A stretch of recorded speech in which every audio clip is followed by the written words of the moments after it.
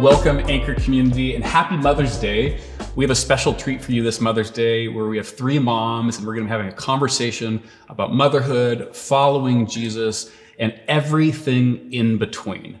So I'm really excited for it. I think it's going to be an encouragement to you. But right at the outset, we want to acknowledge that there are a variety of types of moms and a range of experiences with mothers. So there are spiritual moms and mentor moms, adoptive moms and foster moms, biological moms, and probably some other types of moms that we haven't even thought of. And so we know that many of you are one of those types of moms, and we want you to be honored. We want you to be encouraged. And then also all of us have experiences with our moms. So our hope for you, for all of us tuning in, would be that this would be an encouraging thing for you as we talk about motherhood, following Jesus, and dive deep into the stories and the real life experiences of motherhood and everything in between. So my first question to my friends here is that we're all, you're all moms. So share a little bit about who you are as a mom and how you're a mom, who you're connected to, and your families. I'm Bonnie Jean Thomas, and I get to be on staff here at Anchor, and I'm married to a wonderful guy named Isaac Thomas, and we have 4 kiddos together. So we have twin kindergartners, and they're 6 years old, Kiki and Blandon, and then we have a just recently turned 5-year-old who wishes he was part of the twin pack named Makai. And then 2 years later, so almost 3 now, we have Shay, who is our youngest. So they're kind of quite the party pack kind of move in a tornado fashion through our world and the world of others. So life is a little busy maybe for you guys? Just full. We like the word full. Okay. Yeah, it's a full life, that's for sure. Great. I'm Casey Ennis, and I am married to Dakota Ennis. He's our security guy around here. I have been a mom for just shy of 8 months, and it has been quite a remarkable journey. It's pretty awesome. Yeah. What's your daughter's name? My daughter's name is Sage. Yeah. So cute. And you are, without beknownst to you, you are a pandemic mother. Is that what they call them? You probably know the terms better, but I don't know the terms, but that feels fitting. Yeah. A pandemic mom. Yeah. It has been a really unique experience to bring a child into this world in the state that it is. And I don't think I had anticipated what a difficult thing that would be with your protective instincts really coming into play, and then this other shield of coverage that you want to protect over your family and your daughter with a virus being evident.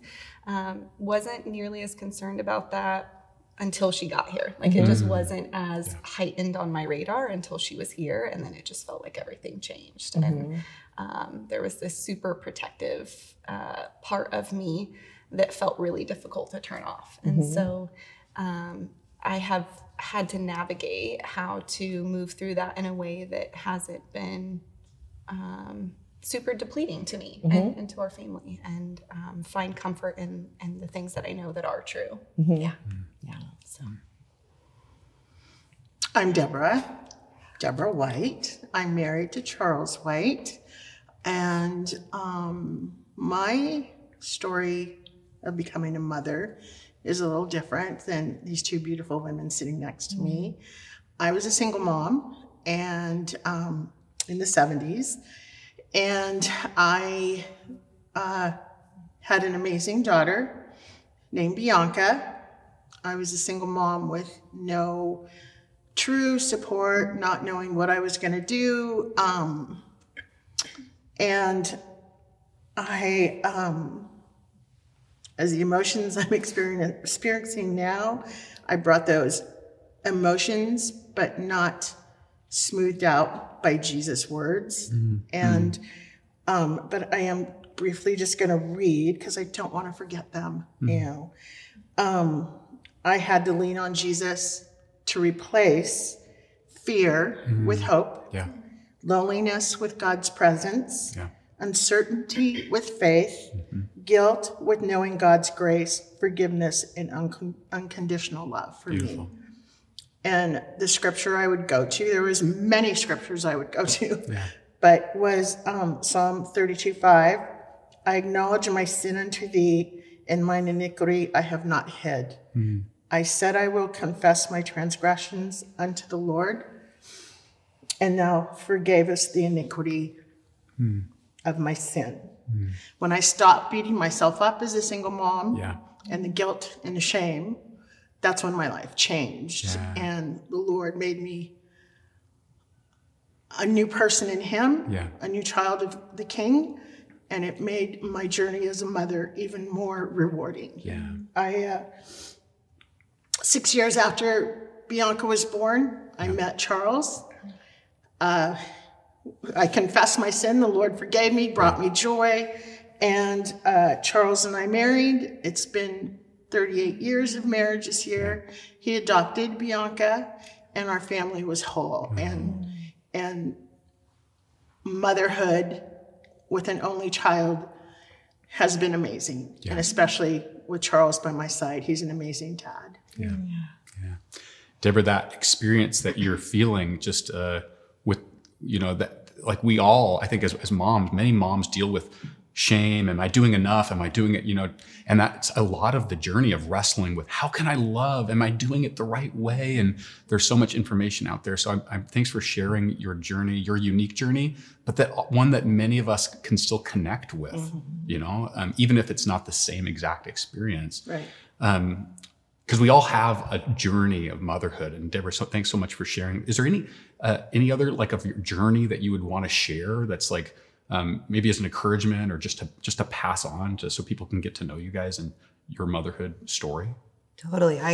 So Isaac and I got married in 2010. We went to high school together at Stadium and went to college, got married when we got home, and kind of spent our first 2 years of marriage just having fun and getting to know each other better. And then we started trying to get pregnant. We wanted to start a family in 2012 and kind of quickly realized that was going to be harder for us. And so we started with the appointments and the testing and all that kind of stuff. And it was just kind of a rough journey for us for a while. We were kind of wondering like, God, hey, we feel like you told us it's go time. And, you told your whole life that if you want to have kids, like that's just going to happen. And you think that's going to be that way. And it wasn't for us. And we were kind of at a fork in the road of, do we kind of get to more invasive things? And what do we do? And we kind of decided to jump into a foster care class. And so we did that through DSHS in town. And it was super helpful right at the start of it.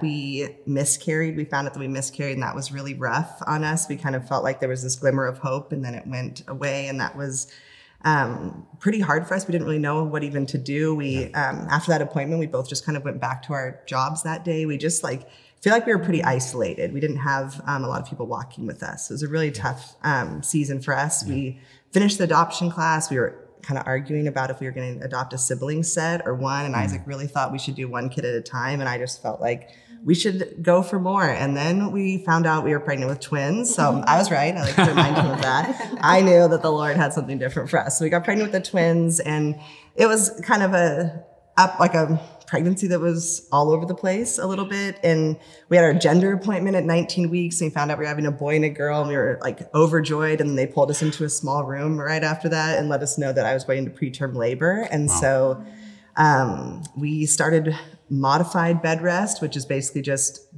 be horizontal as often as you can. And so it's 13 weeks of that. And then the twins came at 33 weeks in an emergency C-section, kind of threw the scrubs at Isaac, and we ran. And they spent 2 weeks in the NICU, and it was super scary and a really interesting way to start motherhood. We also had the most amazing nurse mamas with the kiddos, and they came home kind of sleep trained, which was actually nice. So now that I've had real newborns, I'm even more thankful for that experience off the bat.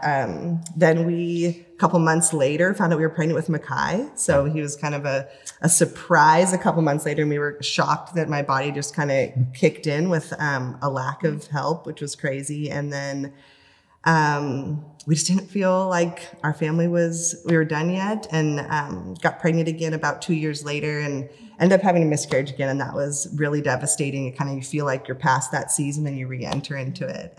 So that was that time. Fortunately, we had friends and a community around us, and we had done some counseling and things like that. So we had some tools. It was just really helpful. And then we got pregnant with Shay, and she's our whirlwind child. Yeah, if you know Shay, you know Shay.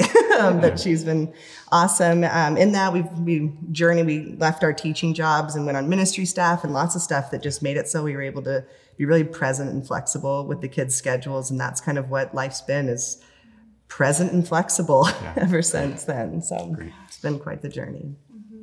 Casey, you mentioned a little bit about your journey, having a child in this last year.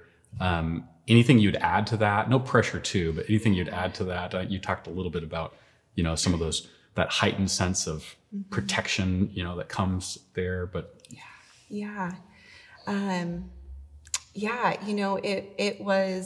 It was really difficult to navigate, to be transparent. I think there's still even this element of emotion that my body carries talking about it, because it felt so significant, probably one of the most significant things I've ever experienced. And I felt so underprepared in knowing how to navigate what that looked like. And there was this element of, I think that there was this internal dialogue of shame that I was feeling, because I was, on one hand, I was so overjoyed to bring this precious, beautiful, remarkable human into the world. And on the other hand, I was struggling so deeply with fear and anxiety and this uncertainty that I couldn't put my hands around. And so we wanted to invite people into our life. We wanted to have family to come over and, wrap their arms around us and be able to hold Sage. But every fiber of my being felt like that could be a potential threat. And so it wasn't, I think I was about, 7 or 10 days postpartum, really exhausted, not sleeping because of the fatigue, fearing that something might happen to her, which is a normative experience for a lot of women postpartum, yet I felt like this shouldn't be happening to me. What is inherently wrong with me? Why is this journey not this beautiful, remarkable experience that I see on Instagram and social media? And, right around that time, I really had to call on people for help and open up my doors and be willing to accept the help that we so desperately needed. And so there were a lot of nights of just praying, like, God, take this away. Why?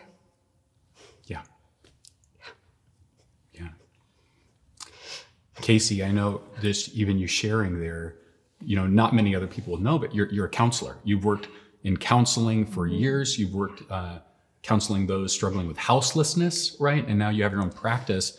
And so just even hearing you wrestle with it, I think it might be helpful for people to know that you're not, you have training in providing care for people and helping people navigate through very tricky situations. But here in this last year, with your faith to draw on, even with a community to draw on, with your training, even it's still hard, right? And it's important, I think, for people watching to know that like, here's a person with many resources and still very hard. So hopefully that's maybe an encouragement for some of us that are watching. That's real, right? Yeah, it absolutely is. Yeah. Casey, thank you for opening that season of your life up to us and just being able, I think that's helpful. So one of my favorite terms for this last year, there's lots of ways we could describe this last year. My favorite term is goat rodeo. It kind of feels like a goat rodeo. So Bonnie Jean, you've had these 4 kiddos at home, and how have you done it? I mean, I think for a lot of times it affects dads and moms, of course. But for a lot of times, some of the pressure and weight falls more on moms, not always, but more on moms than dads. That, whereas we're principal and teacher, right? And mom and, lunch lady or lunch dad, man or whatever, so how have you managed this goat roadie of the last year? Yeah, totally.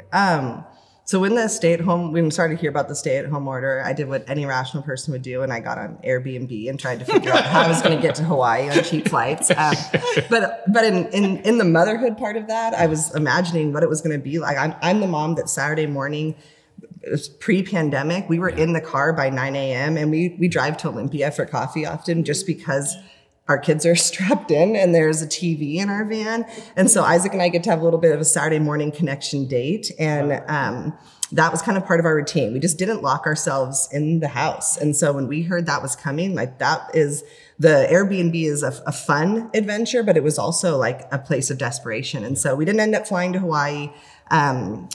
Not from a lack of trying. And we ended up driving to Oregon, to the middle of nowhere, to this house that had an indoor pool. And that was super fun for us because we just needed that. And it actually was a super sweet escape for our family. And then we came back and we just settled in. It was actually super sweet. My husband and I were both working for a little bit, and then he got sent home from work. Their offices shut down. I was working from home. And so we really tag teamed.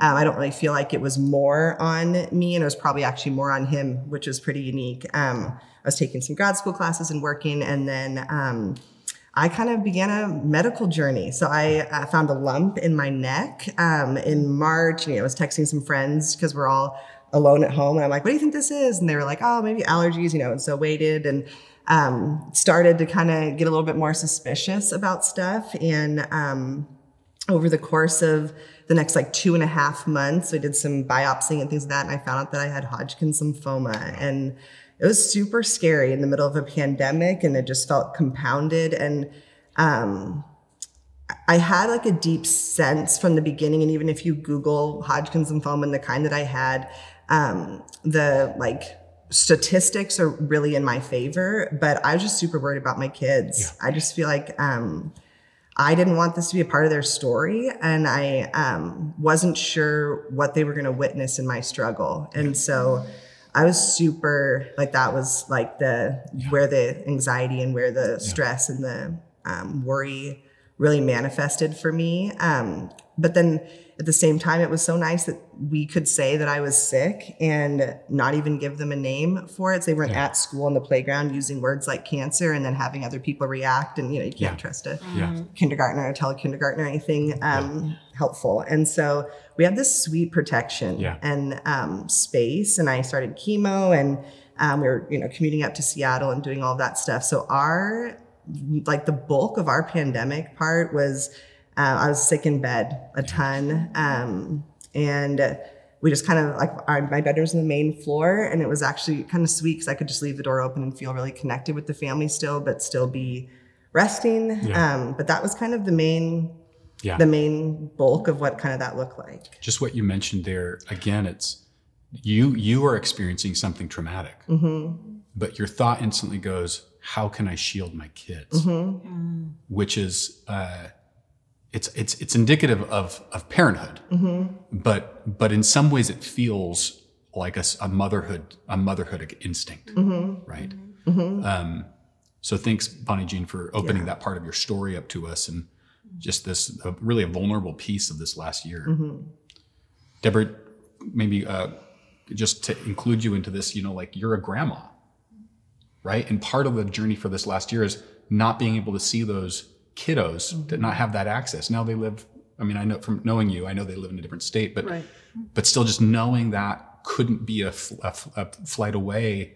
Is that something, did that play into it, or was that not much of an issue? Or? Oh no, it was a huge issue. Yeah. One, I wanted to make sure that plenty of hand wipe sanitizers were being used before they stuck their fingers in their mouth to suck their thumbs. But if I didn't know the Lord and know that every day I could just say, Jesus, put your hand on them and protect them,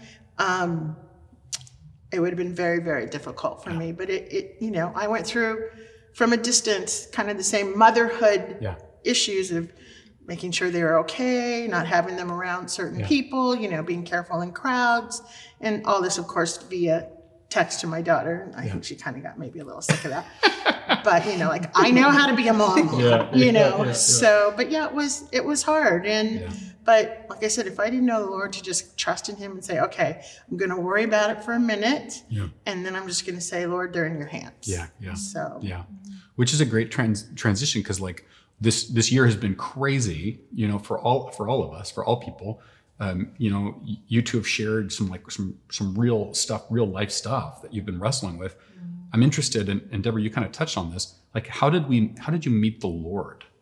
What did it look like for your faith to become real in this last season? We're dealing with real stuff, but how did the Lord meet you in the middle of that real stuff? You know, for me, I think that's what I struggled with early on, was this hope and this understanding that it would somehow just go away, right? This anxiety would just relieve me. And I felt really discouraged in that, you know, what am I doing wrong? Where did I go wrong? Am I being punished, right? Those thoughts that haven't crossed my mind since I was probably a youth. And then day after day went by, and when I actually ended up having a clot that I had to go to the hospital for. And when I went into the hospital and I spent time with the nurses there, that was where I felt like God met me. And if I sitting in that hospital bed and recognizing the limits of my humanity, and being met with such compassionate nurses gave me a level of comfort that I so desperately needed at that time. And I'll never forget this nurse that came in, and she sat with me and was just kind of talking me through my test results, letting me know things were going to be okay, you're doing great. And I told her that I was just really struggling with this anxiety. And that was the first time I had spoken up about it, because I had felt so much shame. Like, I'm a mental health counselor. Like, I should reason my way out of this. Like, what is going on? I'm having a trauma response. I need to get connected in my brain, like using all of these things that I work with clients with, but yet I wasn't able to get myself out of. And I remember her sitting with me and asking if she could pray with me. And she sat and prayed over me and took the next step and wrote "God is love" on my board. And so when I would wake up in the middle of the night panicked, and I would turn over to Sage to make sure she was breathing, I'd read that. And it gave me such comfort. And I feel like that image of that board I've carried with me in my days at home of seeing God as love. And so it wasn't necessarily through feeling like God was wrapping his arms around me or feeling like I heard his voice, but it was through his people that I felt his love so deeply. That gave me this comfort that has carried me through this journey. And so as this anxiety has lifted and as I've felt more of my footing, I'm able to look back and see the ways that he had perfectly placed people into my life that I couldn't necessarily see in that moment, but I look back and I see the significance, and I'm so thankful for it. Just as an encouragement, I mean, I think that the fact that a person of faith, a Jesus follower, asked permission in an area where it's not like that's their normal practice, but they asked permission, you gave permission. And I think for many of us as Jesus followers, sometimes we're not in an area where we typically will pray for someone or ask that, but sometimes we just need to respond to that tap on the shoulder and ask permission and step into that moment. And because that was transformative for you. Absolutely. Thank you. Bonnie Jean, how's the Lord met you in this last year? I think in the two images that come to mind when I think when I've walked through adversity in my life is either the Lord really covering me and kind of creating a shelter, or giving me a wide open space. And that's what I really felt like in this, whether it was the wide open space of the pandemic and that we kind of had additional excuses and boundaries to just hole up as a family, or even just kind of what my recovery journey has entailed and going back to work and things like that. But Psalm 119:45, was something that a really good friend and mentor of mine sent to me. And it said, I'll stride freely through wide open spaces as I look for your truth and your wisdom. Then I'll tell the world what I find. And that was just so, it was so helpful and healing to me. It felt like he was giving me the space that I needed to journey. And it wasn't going to be one where I was going to be covered and protected and kind of in hiding. But at the same time, it's been really cool to tell the world what I've found and the way that the Lord's met me, and just to share, even though maybe my natural instincts are to kind of keep things really close to the chest. And so to share our journey from the beginning, and we did, because it's a pandemic, a lot of that was via social media. And it was hard to bring people in, and it kind of, vulnerability is giving people the ability to do something, like react to what you're saying. And so it felt really vulnerable, and it felt vulnerable for the kids and my family. But the way that the Lord's met me, and I think the most healing stuff has been, hey, when you shared this, I got to walk with a woman that found out she was pregnant, and then days later found out she had leukemia. And she recently had her daughter, and she's healthy. And that was amazing. But that was through a social media connection. It sounds so small, but for me, those moments, I got reconnected with some former students of mine. I was a teacher, for 5 years, and that are going through some stuff. It was incredible the way that the Lord used my one step forward to connect with people that were really in isolation, and what that kind of looked like. So even like as the world was shutting down, I felt like the Lord kind of didn't let me shut down in the midst of what was going on, and really gave me a purpose in the middle of those things. So you had a friend, a close mentor, share a verse with you that became a touchstone for God to kind of minister and encourage you. And then also you sharing your story with others became an encouragement to other people. So there's kind of these cool two elements of really just somebody leaning out and offering something to the other person, and God meeting in that place. Yeah. That's and just great. really, I feel like I had the space to meet God in a minute by minute in a lot of ways. And, when we're weak, he gets to be strong for us. And so I don't think what that feels like until you feel like you need God minute by minute. Absolutely. And motherhood for sure did that to me in so many different ways, and compounded with this last year. It's been, I won't walk out of this experience the same person at all. That's because of the way that he's met me in all those ways. Awesome. Awesome. Deborah, I'm interested, how has becoming a mom caused you to understand and have compassion on your own mom? Think back. Kleenex time. Okay. My mother's and my journey were pretty much the same. Yeah. She was a single mom. She got pregnant in the 50s. I was a single mom, was pregnant in the 70s. The difference was she didn't know Jesus. Yeah. I knew Jesus, but I wasn't really obviously following Jesus. And to be an unwed mother in the 50s, very difficult. Yeah. Shame, people, when she'd walk by, or even people in the family would talk behind, whisper in each other's ears about her, what kind of woman she was. And I know it had to be very, very difficult. She entered the hospital with no one with her when she was ready to deliver. Wow. No husband to wave goodbye and say it's all going to be okay. Yeah. No husband to be in the delivery room to pass out cigars. Once I was born. You used to be able to do that. I know. Well, don't they do like fake gum ones? Not the same. But I just. I just think about this, and when I really started thinking about everything she went through is when she lived with us and we took care of her. She had dementia and died from it in our home, in her bed, with us holding, both Charles and I holding her. And through the caring of her, I thought a lot about our relationship because it was completely different. Yeah. I was caring for her. She no longer was the mother caring for me. Yeah.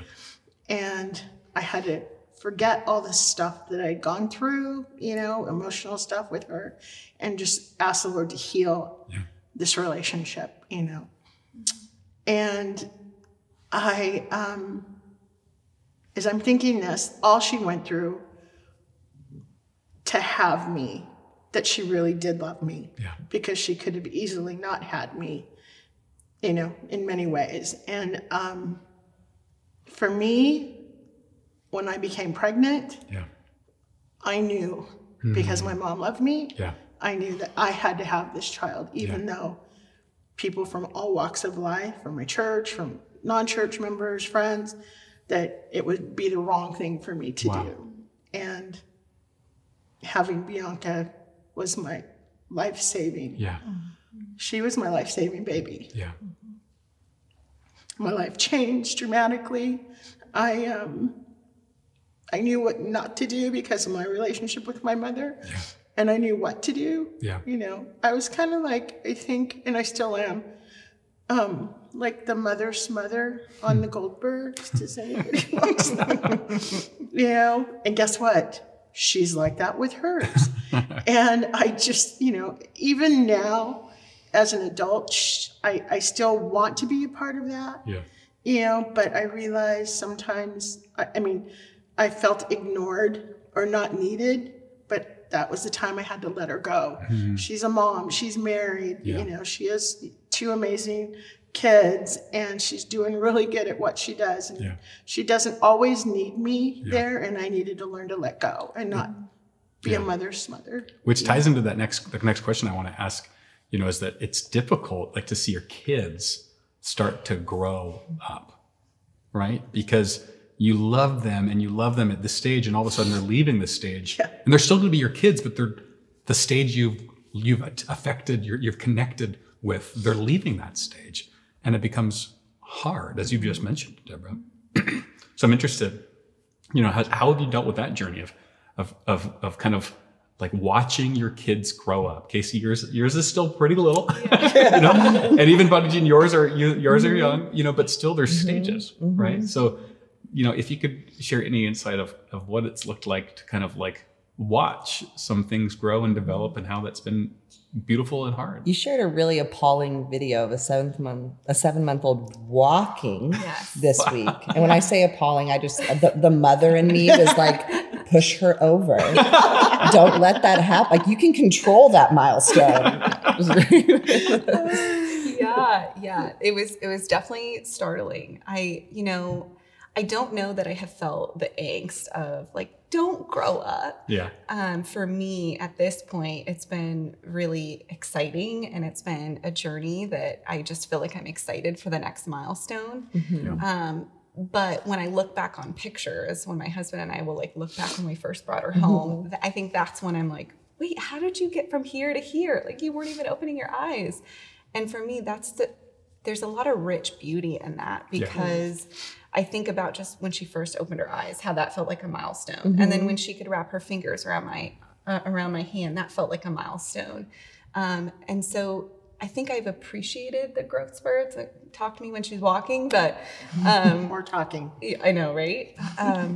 But it's more of something that I think at this point I look forward to. I don't have angst about, but I don't know. I've really appreciated it. It's been a fun journey. So, but I could probably learn from your experience about where they're at now. Well, at one point we had 3 in diapers, and I think we were actually really excited for that milestone. Let's go. So I feel like there's been times we've mourned. I think even in the pandemic, it's been kind of hard to like show our kids to people that haven't seen them in a while, and to be like, whoa, you know, and they're, you know, shocked. Or the first time it had been a couple months, and my best friend and I have been super close for years, and she found out she was pregnant right before the pandemic started, and she came to my door after I got diagnosed and brought me a gift, and her stomach popped out and I lost it. Like, that was like such a hard, like, those are the milestones I feel like, the ones that we feel like we're missing sometimes, they catch us off guard. So that was like one of the ones that act like around motherhood that really stands out to me. But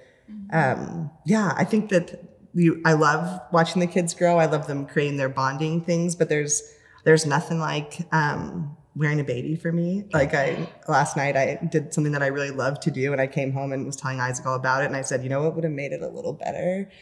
if I had a baby on me, because that just feels like the sprinkle on top sometimes in my world. I feel like it's like the rock and roll. So when they stopped letting me like wear them, that's always been like pretty crushing for me. One of the gifts of technology is that we get these memories, right? And so whether it's whatever social media platform is, these memories show up. And for me, I'm like, that was 2 years ago. So much has changed. And one thing that I've tried to discipline myself to do is to both grieve and celebrate every stage, right? It could be relating to parenthood or anything else. And I think usually we transition well through stages when we make a discipline of grieving and celebrating, right? I know that's something that's been helpful for me. Okay, the last question I have for you guys is, if you could meet yourself right before you became a mom, what is something you'd say?